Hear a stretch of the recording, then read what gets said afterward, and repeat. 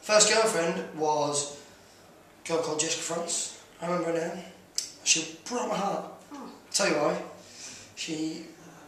I got her Valentine's card. She ripped it up in the middle of the playground, stomped on it, walked off. In front of you? Yeah. Rude. Rude. How old are you? 7. Wow, that's a bit early to date. It was. It was kiddie stuff. Romeo from a young age. Yeah. Not mean to brag. And was she? Well, were you snogging at 7? Nah. Can you remember your first snog? I was with a girl called Ashley. You're good at names. I know, I'm pretty good. It was in the back of a cinema, and I was only with her for a week. The reason why I was with her for a week is because I kissed her on the 6th day. It wasn't a week, it was 6 days. I kissed her. I didn't notice this until I kissed her, and then like, do you know when people have really small teeth but really big gums? Oh. And it was a bit like that, and I was like, wow, bye. I got it out of the way, you know what I mean? First kiss, out of the way. Done. Yep. Like a weird Craig Davidson. Yeah.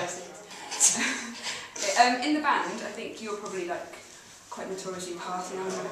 You like to go out, lad it up. Instigator. Beers, brews. Who's the best guy out of the band to bring on a night out with you? Jay. Guy's absolutely hilarious. Honestly, just feed him a drink, he turns into a different character. Honestly, well, the different character is him slumped in the corner like an alcoholic. Yeah, it's pretty funny. Do you ever try and like outman each other when you go out? I think Nate thinks that he's going to outman us while drinking. I'm like, mate, you were about 10.